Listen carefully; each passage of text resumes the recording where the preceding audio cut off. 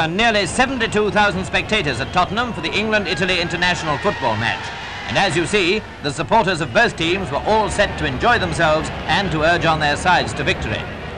The players, Italy first, were presented to the Earl of Athlone, President of the Football Association. Then courtesies were exchanged between the captains, Wright and Carapellese. Italy won the toss, and somehow the language difficulty was mastered. From the kick-off, England, in white shirts, went away with a determined dash, evidently intent on scoring in the first few minutes. They nearly did when Mortensen sent in a hard drive, but Morrow in the Italian goal was equal to the occasion.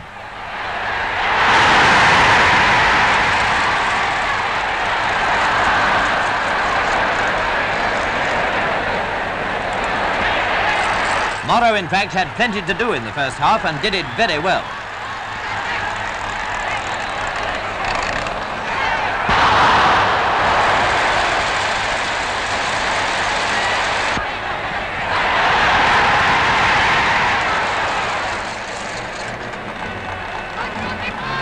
It was soon pretty obvious that Italy was feeling a strong team, cohesive in attack as well as defence.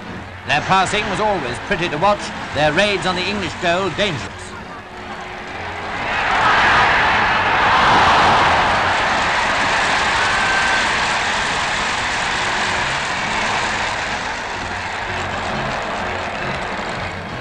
Bert Williams, however, was playing a sterling game, and he must have driven the Italians almost to despair. They simply couldn't get anything past him.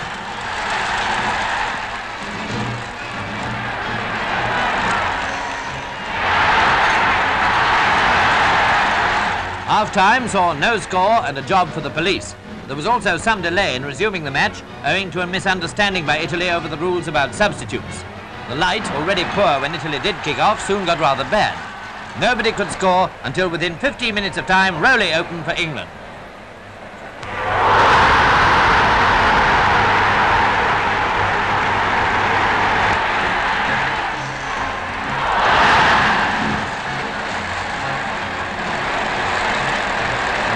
A few minutes later, Morrow was again defeated, this time by a lob from Billy Wright.